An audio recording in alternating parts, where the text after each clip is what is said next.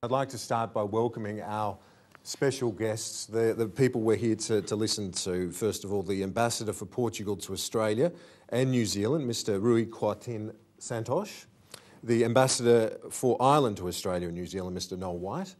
And from the Department of Foreign Affairs and Trade, the Assistant Secretary for the EU and Western Europe branch, Mr. Peter Doyle. Ladies and gentlemen, a round of applause, please. Ambassador White, let me start with you if I can. We'll start generally and then we can drill down into a few issues. Why is Ireland a member of the EU? Has it helped or hindered Ireland in the challenges you've faced in recent years? Yes.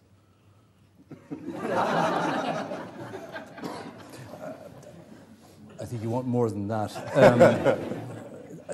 I think to understand why Ireland is a member of the European Union, you have to go back to the start as to when we joined in 1973. Don't worry, I'm going to truncate this. But if you think back to 1973, or indeed into the 60s, when we first put forward our candidature to become members of the then European Economic Community, we were a small, isolated country in many ways, politically and economically.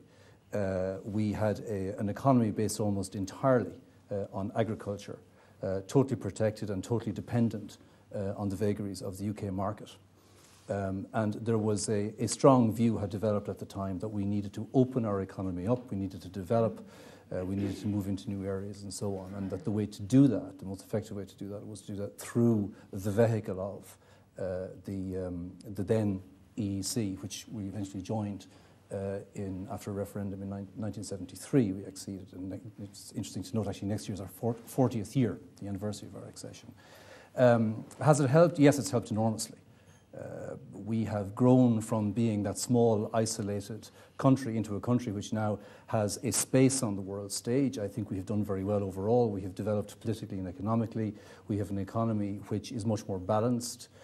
We're leaders in the whole area of exports of high-tech software and so on. We've gone through various phases in our economy where essentially we have industrialized at a stage later than many other countries, which would have been prompted and assisted by European Union membership. And just to add to that, I think the means of achieving that economic progress, for instance through infrastructure and so on, has been helped enormously by our membership with the European Union. And we have, I think, moving away from the pure hard economic side of this, it's fair to say that our membership of the now European Union has broadened our horizons as a people. Okay. Ambassador Coatin Santos, your view on why, first of all, Portugal is a member of the EU, and your nation, like Ireland, has faced challenges in recent years. Has it helped or hindered? Well, Portugal joined the European Union, then was the European Economic Community, in 1986 for two main reasons. First, to consolidate democracy. As you know, we had a different past with the colonial. We still had colonies until 1975 practically. We underwent a revolution. We had some challenges also in terms of democratic stability after that, and the main idea was to consolidate democratic institutions and democracy through joining the European Economic Community. We had already a trade agreement concluded with them in 1972, and we were already members of EFTA since 1960. But I must say that we had isolated due to our colonial policy internationally, and that we traditionally turned our back to on the continent. We were turned to the sea. Our alliances were with maritime powers, first with the United Kingdom, Great Britain, and then with the United States. And the idea of involving in an organization, with other countries in continental Europe was something that the previous regime did not, favor. This is one reason. The second one was certainly economic. It was really to achieve development. Our country was, even for European standards, even in general standards, backwarded somehow in 1985. And we achieved a tremendous, we brought about, and many changes were brought about by joining the European Union in terms of, infrastructure in the countries, of training programs, of changing completely the structure of our economy, becoming more open to international trade and investment. I would say our living standards improved tremendously, even through now you are going, as you know, through difficult times. If you were in Portugal in 1985 and you could compare being there again in 2010, the changes were enormous. So I would say that it's quite a positive, assessment of our joining the European Union. Peter Doyle, can you give us a sense of Australia's relationship with the EU? How valuable is it, and how has it progressed in the last decade or two? We value highly our relations with the EU. It's come a long way in the 50 years. I'd like to start by congratulating Professor Lowe and the ANU Centre for European Studies for putting on this initiative. That's one of the activities in which we're helping to celebrate this 50th anniversary of relations between Australia and the EU. I won't go back quite 50 years, but one way that I suppose many Australians, when they first think of the EU from a historical perspective, they'd cast their minds back to when the United Kingdom decided to join the European Union. And for us, for many in Australia, that was quite a traumatic experience. Primarily, I think, in a very practical way, because we lost preferential trade access, particularly for our agricultural goods. But also, I think we felt a little bit abandoned, by Mother England. It turned out, of course, to be very good for us in a number of ways. It turned out to be very good for the way that we restructured our economy, and it turned out to be an excellent way to take advantage of this multiplier effect that both ambassadors have mentioned, that the EU is greater than the sum of its parts. And since those days, it's certainly, it continues to grow in importance, and it's something that we in Australia have realised, and we've put effort into wanting to work with the EU. As I said, we used to sort of see things, I think, primarily through a reasonably narrow trade focus, and particularly we used to focus a little bit on the problems that we had, particularly to do with the common agricultural policy. I mean, that policy remains, there's been some reforms, but it remains, and we remain, not its biggest fans, I think it's fair to say. But we also, we're focused much more now on what we can do in a positive way together with the EU. We're like-minded in so many ways, and on the big global issues, we find ourselves very close together. And so, we work together in an enormous number of ways. And where our relations went to a new level last year when we had, for the first time, a visit by President of the European Commission. President Barroso visited in September last year, and then the High Representative, Catherine Ashton, visited soon after that. We had a number of commissioners here last year as well. Yeah. So things are really going from strength to strength at the moment. Something that hasn't been that strong in the last little while, Ambassador White, is the, obviously we're all very well aware of the Eurozone and its problems recently. How do you see the EU in 10 to 15 years? Will it survive as we know it now? Will it be stronger then? Will it lose maybe one or two members along the way? This is crystal ball stuff. I mean, what will it be like in 15 years? If you'd asked the question 15 years ago, what will it be like now? We would have said that we wouldn't be talking about a Eurozone crisis. So the short answer to your question is what it will be like in 15 years, I don't know. But am I confident that the broad elements which are in place now and the process through which the community and the union has evolved to get to where it is, am I confident that process will continue? The answer is very much yes. The precise form, I don't know. I don't want to speculate about the business of will there be X, Y, or Z in it or out of it. I don't think it lends anything to the argument. I don't think it brings any light whatsoever.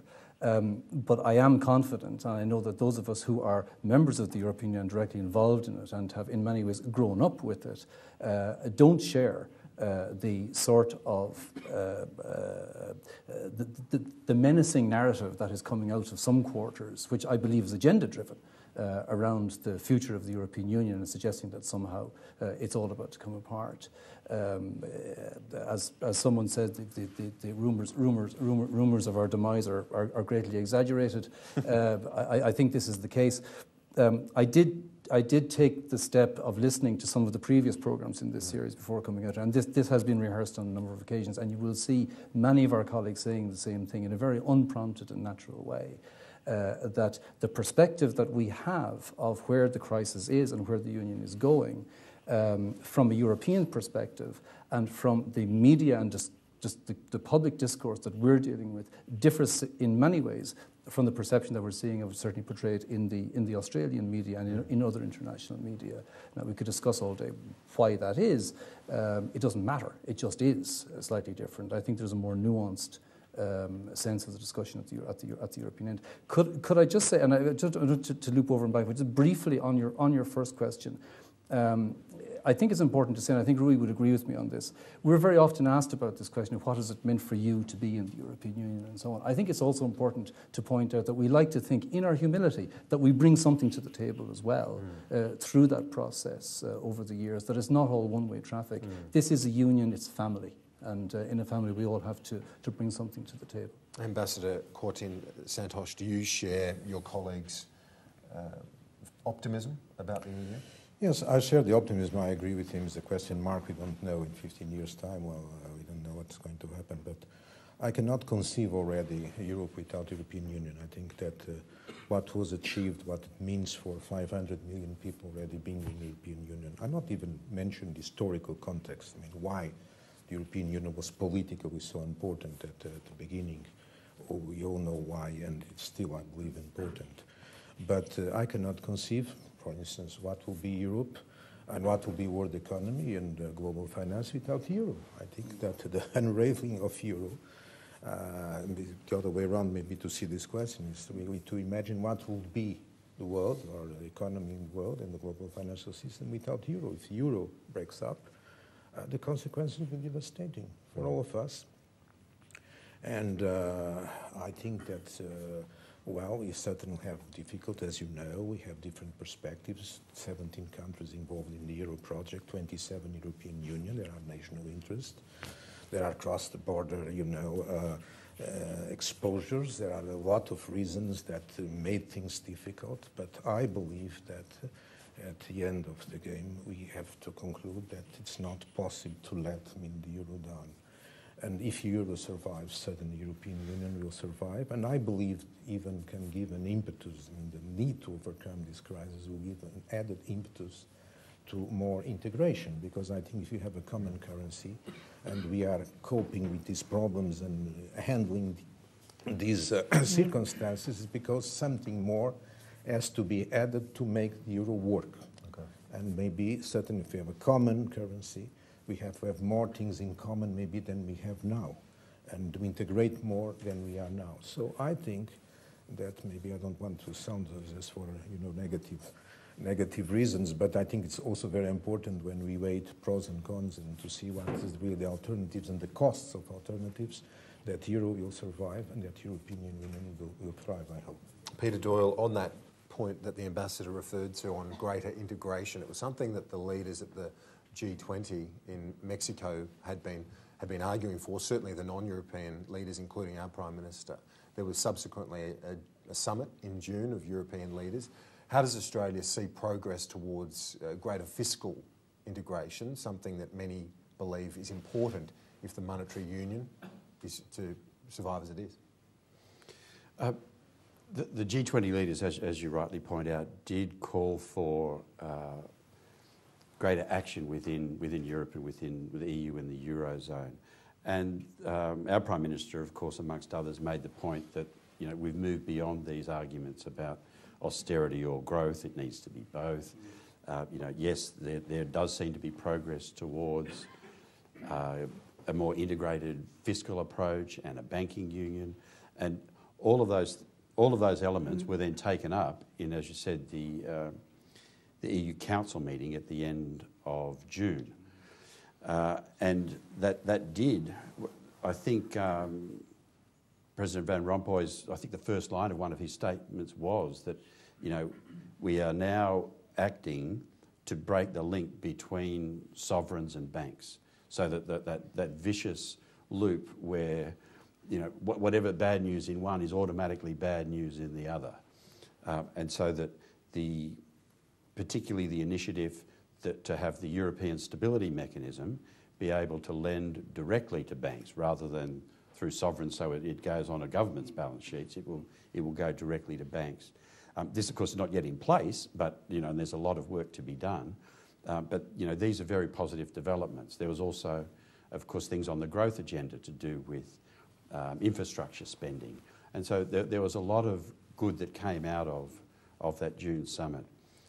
You know, we acknowledge that this is a very difficult process. It's been going on for quite some time, and it will. Let's hope it'll be finished in months rather than years. But you know, some of these reforms are very deep and far-reaching, and so it's, you know, we in Australia shouldn't be surprised that there's a little bit of, you know, that there's strong contrary views, that there's, you know, these are important issues that Europe's arguing about, and it's only natural that, you know, positions are put strongly. But I share both ambassadors' view that I think Europe will come through this, and it's clear that, you know, the objective is greater integration. And we have to remember too, I think, that, you know, the European project, as Europeans like to call it, it's about more than money. You know, that it's, okay, these current difficulties are about money, but, you know, Europe itself is about a lot more than that. And so, you know, we've always seen it as a major political project, and so that, you know, we're confident that the political aspirations of Europe's leaders and peoples will be realised. And Ambassador White, on the issue of your country's relations with Australia, how does the membership of the EU feed into that?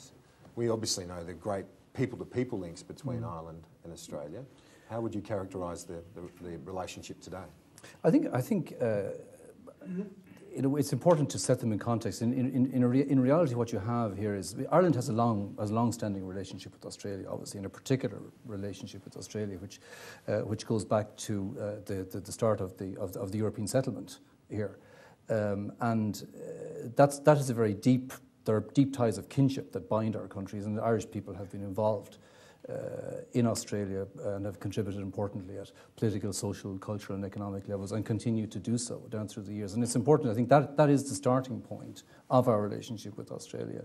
The fact of our membership of the European Union, I think, complements that very well. If you consider, for example, the framework agreement, I think Peter mentioned earlier on, the framework agreement which is currently being negotiated, if you consider the fact that, to go back to your initial question, that, you know, you have a country like Ireland that is at the table as part of an EU organisation, then we are players in that. We are active participants in that. That puts a different quality on the relationship, but it complements what is also a long-standing and very solid and well-established relationship. It doesn't take from it, but I think it certainly complements it. And what about for Portugal?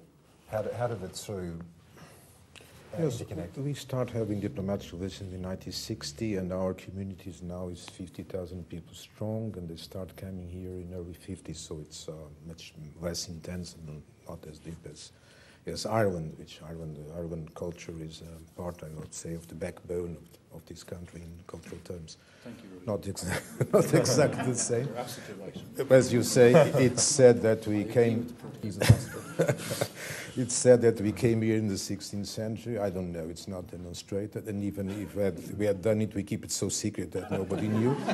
And let alone Captain Cook, the poor one, because he had to do anything from scratch because there was no indication from past experience to help him in exploiting this eastern coast of Australia.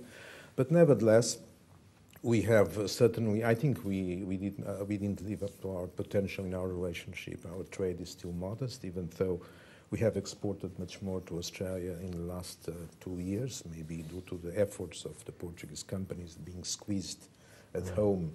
Now they tend to internationalize and get more open and seek for other markets, alternative markets, but still it's quite modest.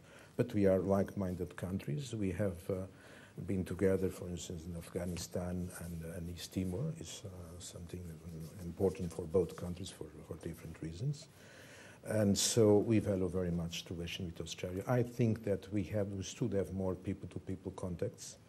The tendency for exchanges, more tourists from Australia are going to Portugal very clearly than more Portuguese to Australia. Certainly the wealth is different, and the currency now is also much more attractive for Australians to travel abroad and to make tourism in Portugal and for Portuguese to come here. But anyway, there is a certain trend for some people more qualified than in the past, I must say, in terms of training and education, try to come to Australia and to also to help Australia overcome the labour shortages that you know.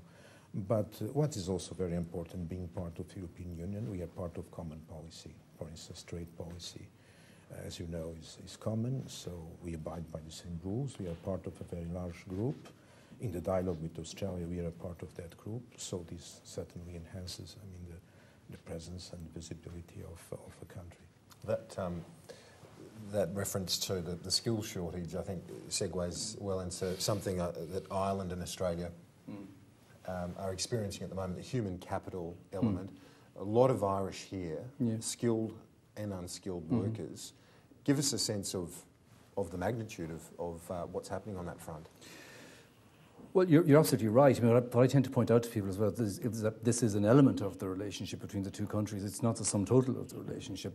There is more to it. I mean, historically, Irish people have emigrated in times of economic hardship, and we are now in a time of economic hardship. We don't have a policy of emigration as such, but this is what people do. It has been part of the Irish narrative for many years. And we have found over the years too that in Australia, a very welcoming home for Irish people. That there's a very good, again, complementarity between, at the moment, in particular, between your needs and our needs. You have a skills shortage. We have an unemployment problem. To try and quantify it, I suppose the headline figures on this would be that we are, in terms of 457 skilled visas, temporary skilled visas, Ireland is now in the top 3 source countries for 457s. And we would be in the top 10 in the emigrant category. So we're seeing significant rises at the moment. I think there's probably a snapshot of around, on the work holiday visas, I think that's what you're referring to when you speak about the unskilled. We're probably looking at a snapshot at the moment of about 20,000 at this time. But it certainly feels like there's an awful lot more than 20,000 when you go out there, because there are Irish people everywhere. And that's fine. It's a good thing, though, isn't it? If you've beyond the drinking of Guinness and so on, if you've got problems at home, and we've got job shortages here, why not fill That's the an void? appalling national stereotype, but I'll pass over it. There's more to it than that. I mean, no, but seriously, I think that the Irish people, and I've said this before, and it would sound you could say I would say this, Irish people have contributed seriously to this country at a very serious level, politically, economically, culturally, and so on, and that continues to be the case. We fit in very, very well here, partly because we reckon that approximately 1/3, 1 in 3 Australians can claim some form of Irish heritage. Including 2 on the stage, I think. Myself and Peter. This is Peter, you know, and he's come back from Ireland recently, and he senses that sense of belonging. It's good, but no, there is a deep tie between us, and right now, I'll say you have a particular issue, we have a particular issue, and these two things fit very well. I should add, I mean, I think that from our point of view, my objective, you know, what gets me going in the morning is the concept of trying to do whatever I can to increase the trade and economic and investment and business relationship between our two countries, so that we can regenerate and rejuvenate the Irish economy, so that the kind of jobs that we need are created in Ireland. And I don't mean to sound ungracious or ungrateful about this, but that the Irish people would not be the solution to the Australian skills shortage. But right now we've shared objectives in this, and I think it works quite well. But clearly our objective is about getting the Irish economy back to where we would want it to be, and tackling what is the real problem for us at the moment, which is the unemployment difficulty. Yeah, absolutely. Unemployment upwards of 14%. I think we'll get back to the trade relationship, because I'm interested to talk about the business links as well with the two nations and Australia. Peter, with the EU generally, though, this is something I think a lot of Australians don't understand, is how big that market is to us. We talk about China a lot, but number 2 in terms of trading is the EU, and it's the biggest investor isn't it? That's right. It's, I mean, despite its current difficulties, you know, Europe remains extremely important to us, and it really matters globally.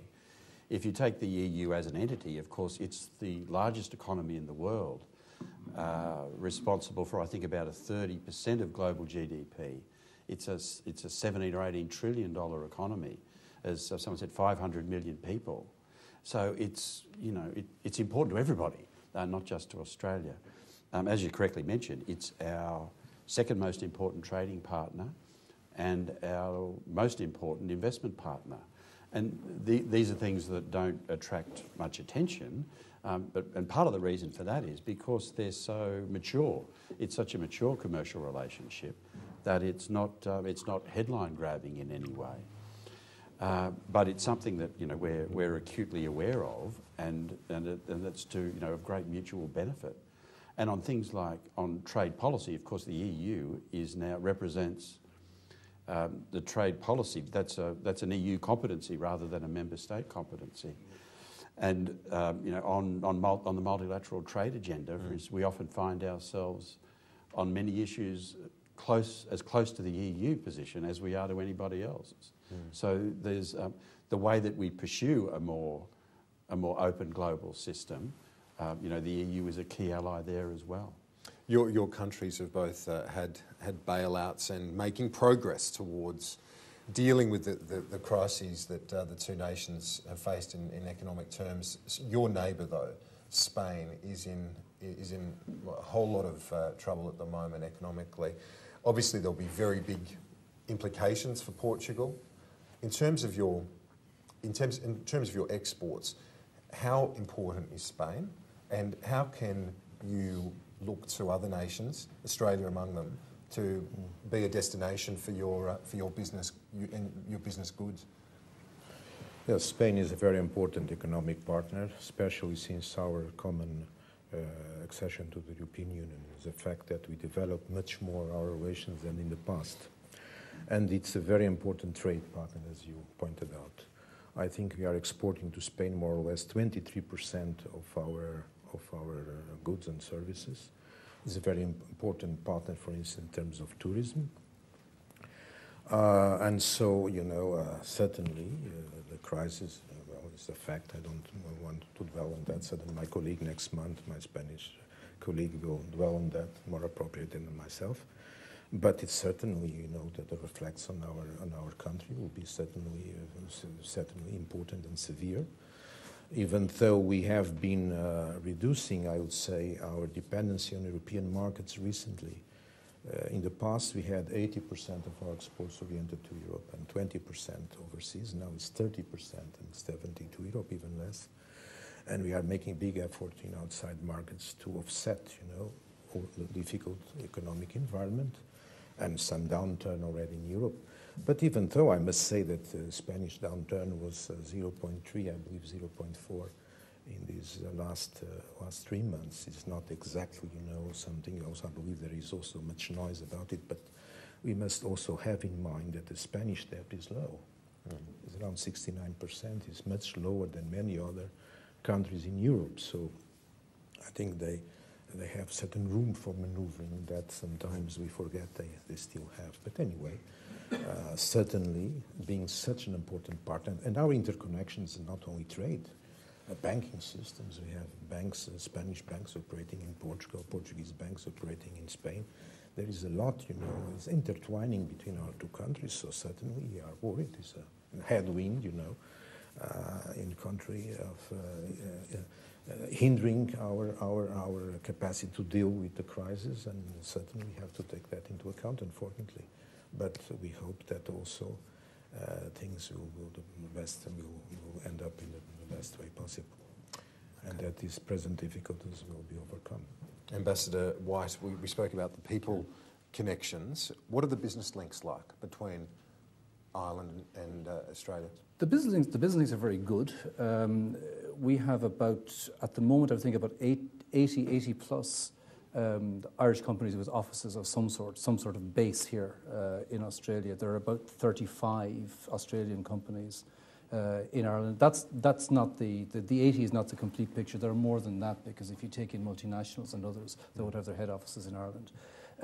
But our Trade Development Board, Enterprise Ireland, which deals for the most part with indigenous Irish companies, puts Australia at about ninth in terms of its global ninth in the hierarchy of markets globally.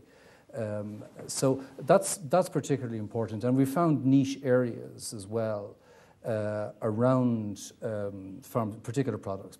Again, high-tech products, sophisticated products, pharmaceuticals, medical care devices. On the high-tech software side, financial services, e-learning, health software, government software as well. There's a lot of that going on. We're supporting it and getting it out there. And I'm pleased you asked that, because again, when I go out, I tend to be asked about the human capital issue and about the Irish here and so on. That is a good part of this story that is going on, of this bilateral relationship that is going on, happening, going on extremely well.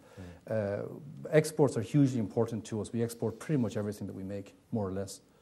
And we're a small open economy. We trade, so we require a trading environment that is unchallenged and is functioning well.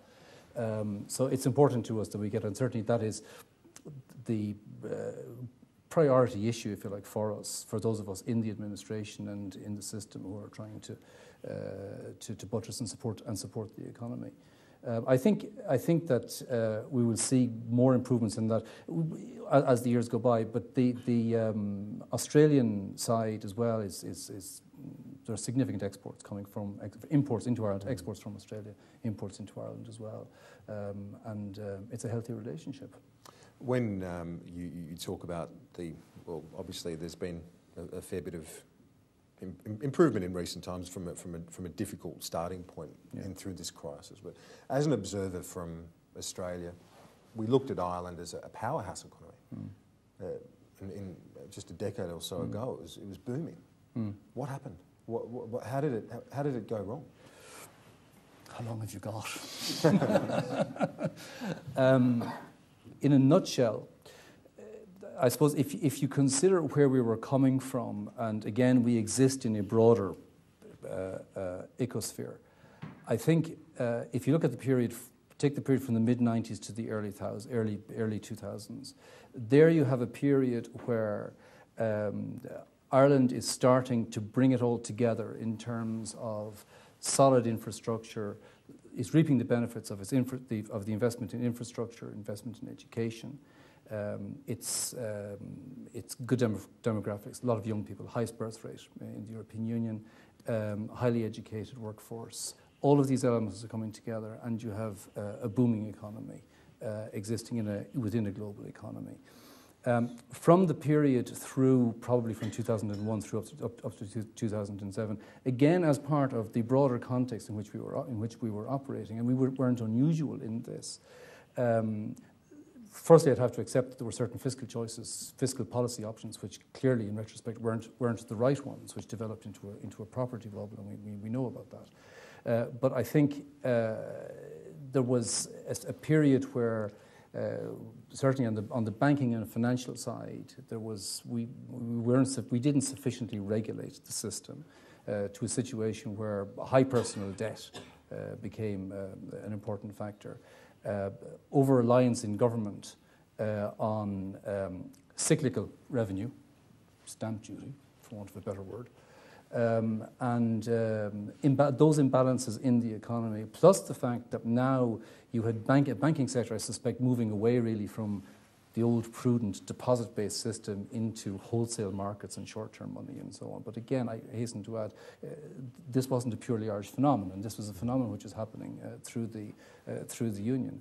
The difficulty, of course, is that level of exposure becomes a problem when you have an outside shock. And we had an outside shock. People tend to point to Lehman's. Of course, it's never as simple as that. But around that time, for historical purposes, easy to point to Lehman's today, that left us completely exposed. Loan books were exposed. Balance sheets, bank balance sheets were off, and they were losing value rapidly.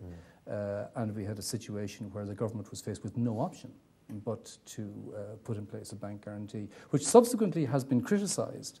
But again, it's easy to do that with the benefit of 2020 hindsight. At the time, it was applauded as the right thing to do. Unfortunately, the global situation continued to deteriorate. Markets lost confidence, and we reached an agreement with the IMF, ECB, and EU on a support program. That's a long-winded way of explaining broadly what happened in economic terms.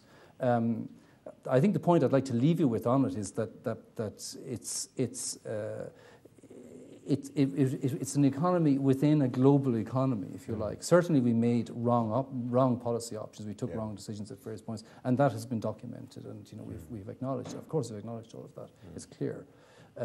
But where we were and what we were doing was not unusual. The difficulty for an economy, and I suspect Rui has the same issue with this, is that, again, if you were a small trading nation and you're completely exposed to the winds of the global economy and to the implications of what happens out there, you're not entirely in control of it.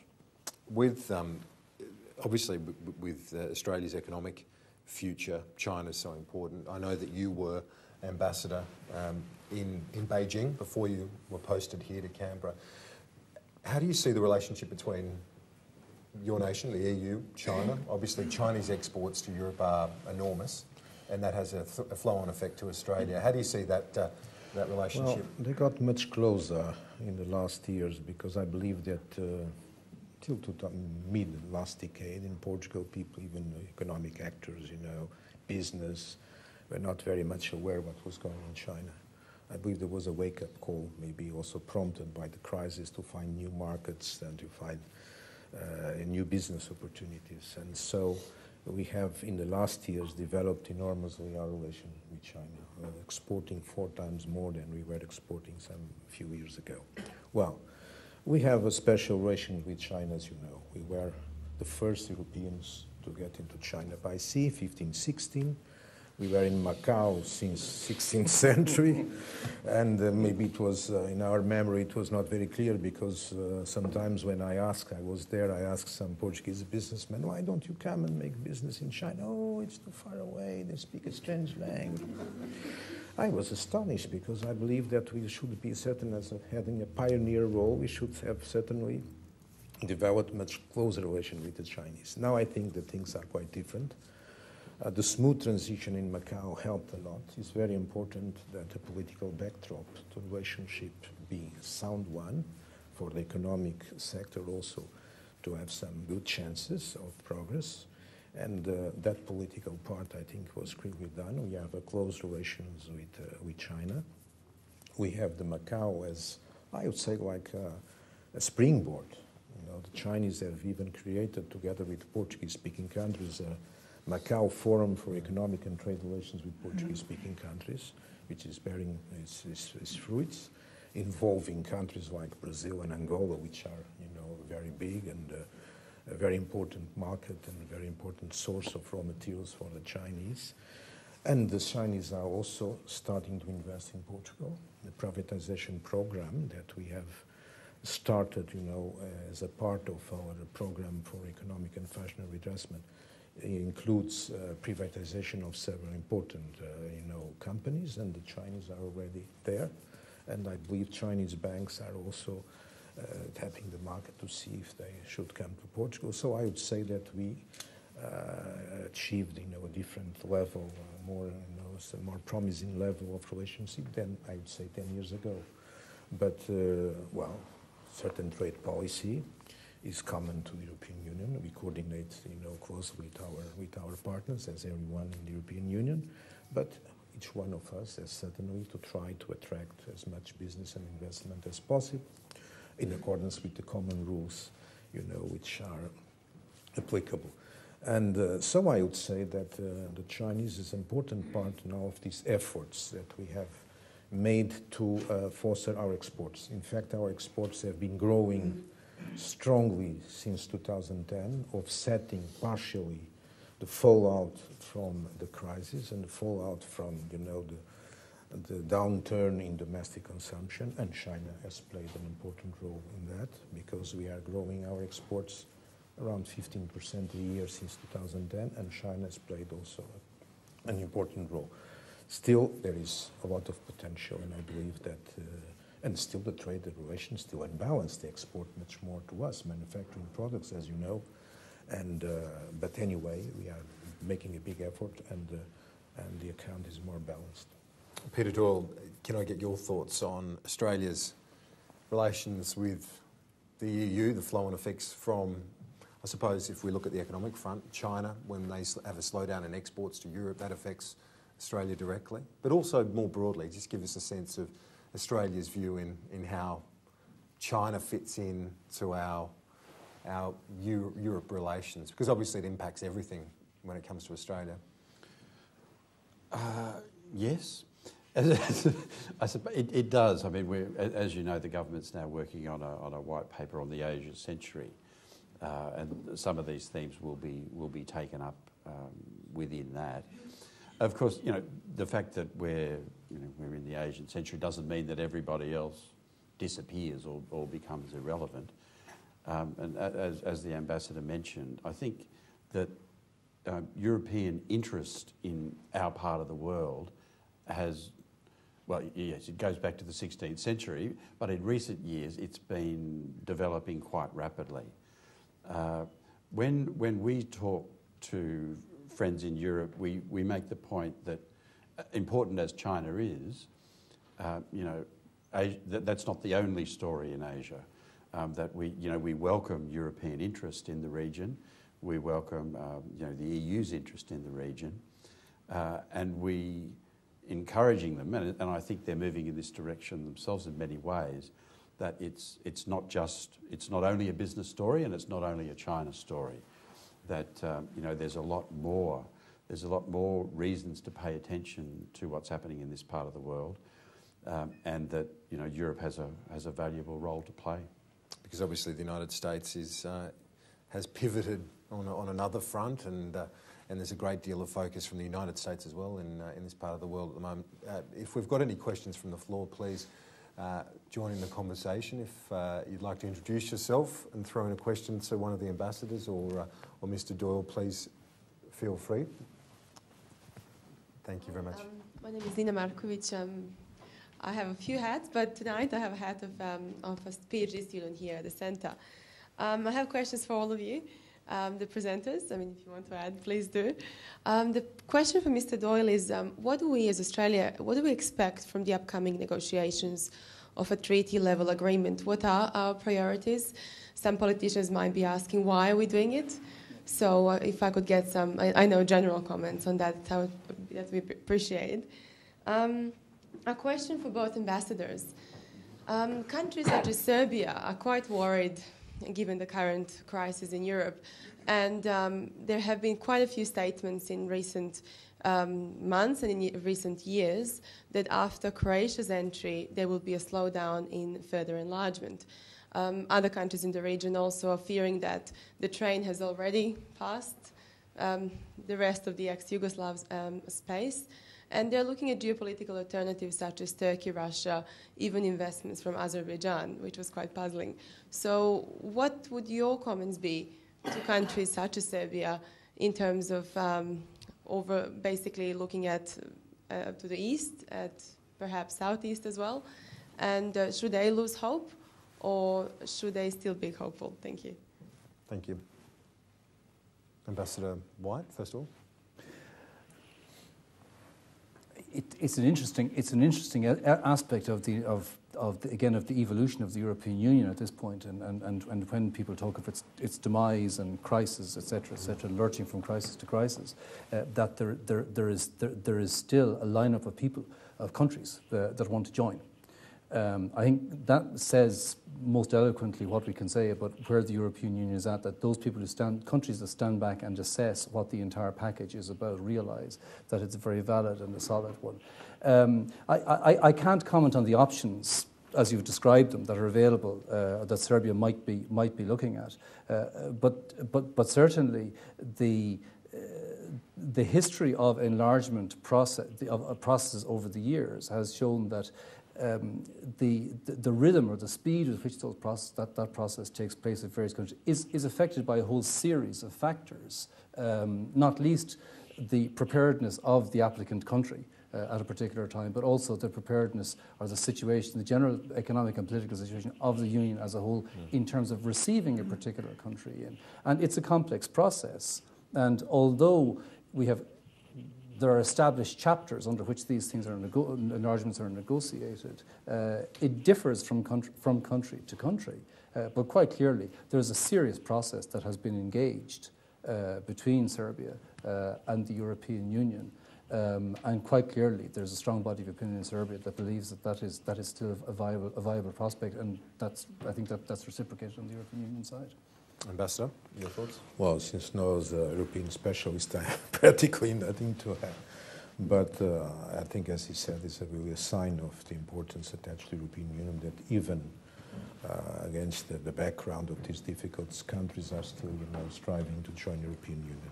I think that Serbia was somehow, as you said, already in a certain advanced stage, of joining, and things will be in the right track. I don't know if there is any internal factors now. I was told that maybe in the last elections when we met, the leadership of the country would not favor that much joining the European Union. But I believe that the tendency, as we have been detected in our continent, is for the countries step by step, getting close and joining. So I don't see any reasons why Serbia would be left out. Okay. Anyone else for a question?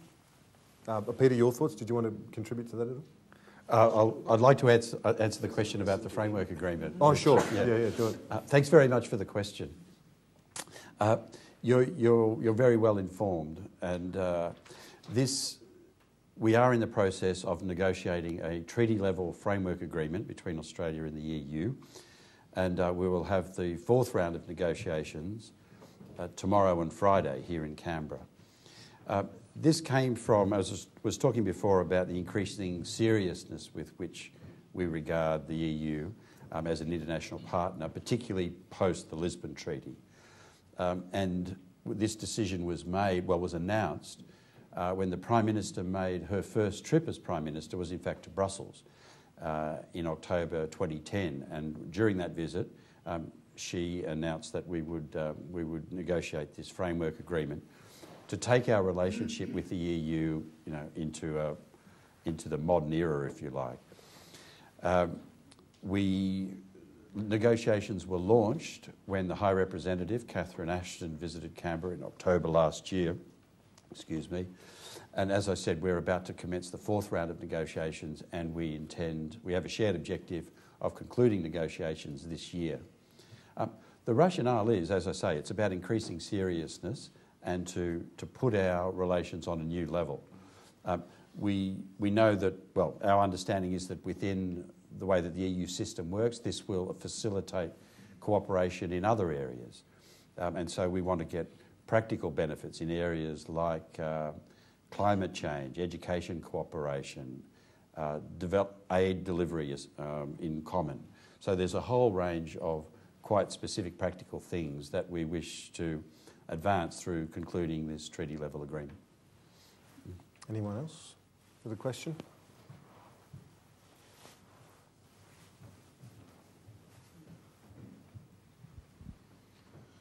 Gentlemen, I also speak on behalf of the Centre, of which I'm a visiting fellow. I guess I wanted to thank you for your courage in coming out to face an audience and answer questions about a situation from which very few, I think, can see an easy exit. Our hope is that you will muddle through. That's point one. Point two is, given the Irish ambassador's answer to the first question, I would suggest that Brussels should engage the Irish in future as their media spokespeople.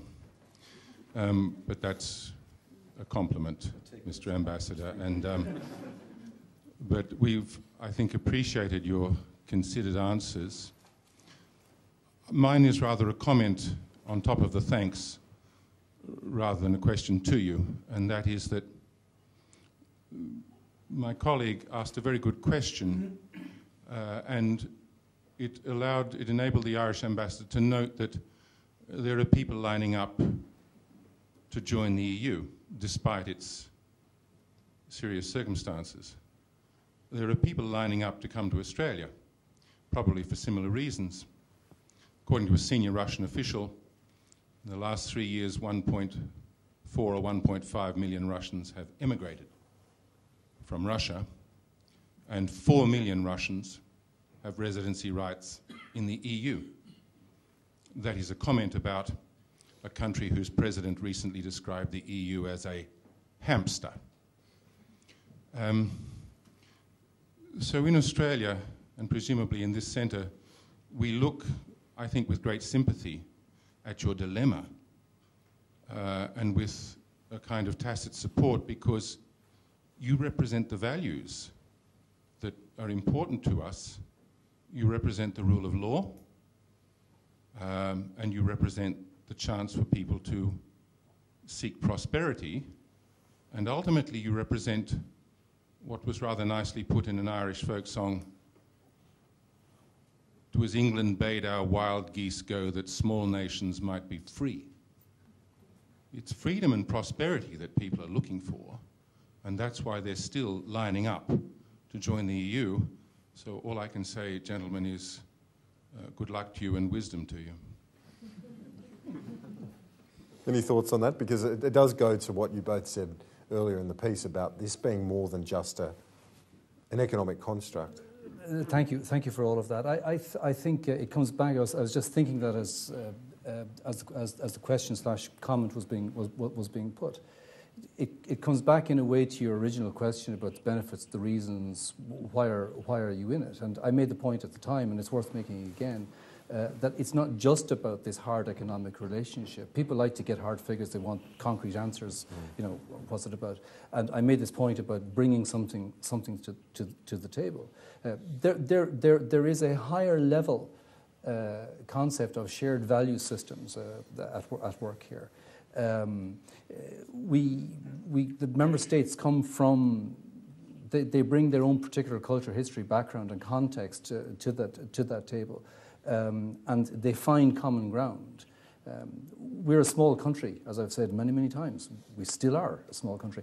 And we happen to be a neutral country. For instance, many people would have said back in the 60s when this discussion started at first that there was no place for a neutral country in a European Economic Community.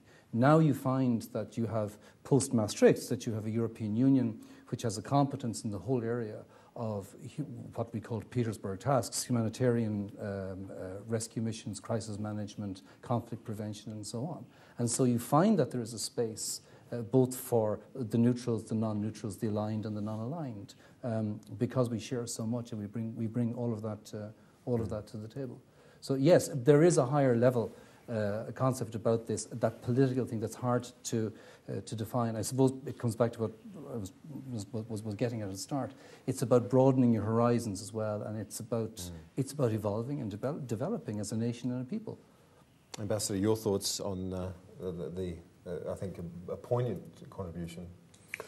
Well, I tend to agree. I think we in Europe the political reasons are very strong. The common values, the consolidation of democracy, being a part of this group, 27 countries now, 500 million people, the interchanges, all the I think enrich any country in cultural terms, and knowing now much better, I believe, comparing even to what I can see in the past, the attitude towards the difference in Europe is completely different than would be 60 years ago or 70 years ago. It's a really idea there is really a common of purpose in many aspects, even through these difficulties. I think that this community of purpose and the need, I think the need is growing of that the engagement among ourselves is absolutely needed, that we cannot conceive already Europe without the European Union, which is a part of our answer a bit to the question of how would the European Union stand 15 years ago,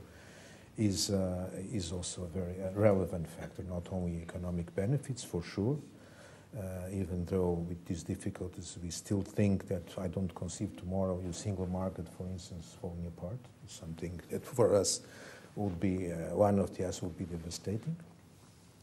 And so I think that all these reasons, are still paramount. Political reasons, certainly, basically, but all these factors as a whole play a lot, in having the people even say differences now in how to cope with the crisis, which is affecting severely our countries, but other countries in Europe in a different way. Still there is this idea, there is a common ground of understanding and capacity to work together that has certainly to stay in Europe. Could I just add to that, if I just very briefly?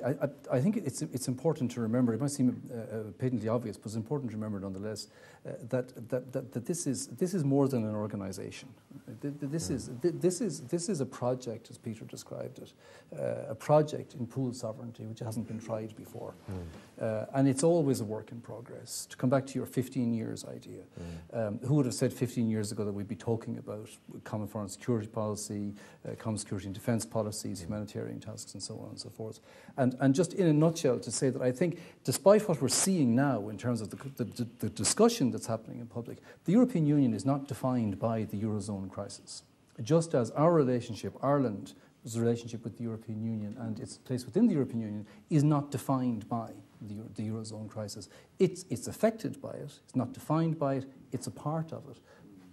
But it's a process.